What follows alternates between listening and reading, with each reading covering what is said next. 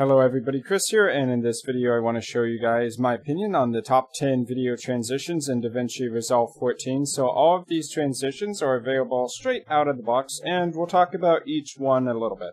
So first off is the blur dissolve. It blurs out the image as it switches over to the second image and then unblurs itself. As you can see, as the effect progresses, it's going to blur out the screen, making it very hard to tell what's actually occurring in the background. And as the effect completes, it starts to fade back into focus, but the shot has already changed to the second scene. Next is the band wipe. This effect has bars of the second shot come into the screen as the first shot is overridden. And by the time it completes, all that's remaining is the second shot. So let's just play that one back one more time. Next up is the clock wipe. This, by default, will have it start at the 12 o'clock position, and it will start going around clockwise, just like a wall clock would, until the second shot has completely overridden the first shot. So let's play this one. Next up is the cross dissolve. This is actually the default transition that you can add by left-clicking on the border between any clip,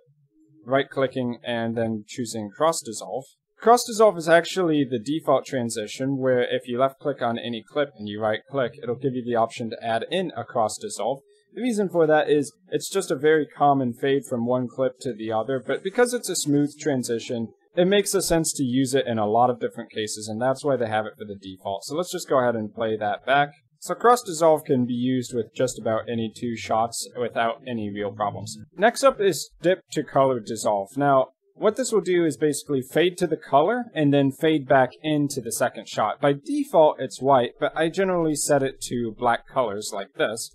So if you want to change the color on a clip, or really if you want to adjust any property on one of these effects, you left click on the transition, you go over to the inspector, and you should see the name of the transition effect, and you can change attributes such as the color. So I almost always go black instead of white. I'm not sure why they default it to white, but whatever color you want, you can dissolve to that color and then fade back in to the second clip. Next up is the eye iris transition. This will have the second clip fade in with the eyeball shape. It's very, very similar to the oval iris, except an eye shape I think is a little bit more interesting. So let's just go ahead and play it back here. So I like this transition just because it's an interesting shape. Next up is push or slide. Really, these are the same transitions, and you'll notice they give you two different effects for them. But honestly, if you click on the transition, you can see that you can change presets for pushing left, right, up, or down. So you can actually get the same visual effect regardless of if you're using push or slide. The difference is that the directions are reversed. So if you're pushing left, that's the same as if you're sliding right. And that's why I'm combining these two in the same name here. So let's go ahead and play this back.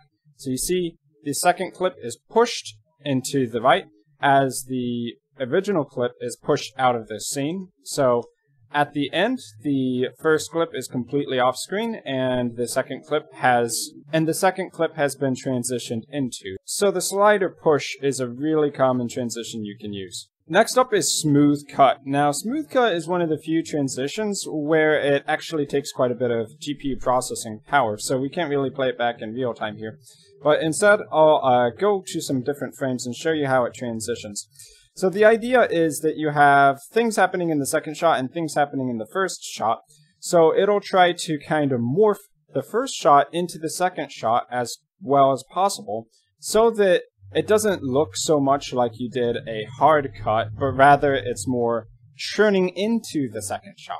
So we can try to kind of play it back here a little bit, and hopefully you can kind of see what's happening. Like these people, their size in the frame, it kind of adjusts itself as the second frame fades in, and then the second shot can continue playing. So it's just a very interesting transition you can play around with if that interests you. Next up is triangle left. So this is kind of pulling a page out of older movies like Star Wars, where the screen peels from the top left to the bottom right. Some people might say it's a little bit cheesy, but I think it's kind of a cool effect. In a way, it's a lot like having slide or push, except with an angle. And that brings us to the last one, edge wipe, which is actually quite similar to triangle left, except that with edge wipe, it defaults bottom to top, but it has the ability to change the angle inside of the inspector, which I would say gives it an edge over triangle left, because instead of having one direction you can do it at, you can change the angle to whatever you want, and instead have it transition from any side or any corner into the side you want. So if you want top right to bottom left, that's fine. If you want it somewhere in between top to bottom and top right to bottom left, you can have that as well.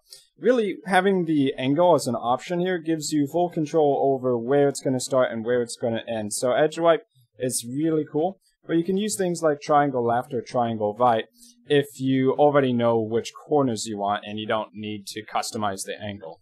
So that's going to be it for the top 10 transitions inside of DaVinci Resolve 14. As you can see, they have a lot more out of the box that you can play around with. If you want to check them out, just go to the Effects tab while you're in Edit mode, and you'll be able to see the video transitions there. So, I've been Chris, thanks for watching, and I will see you guys in my future video content.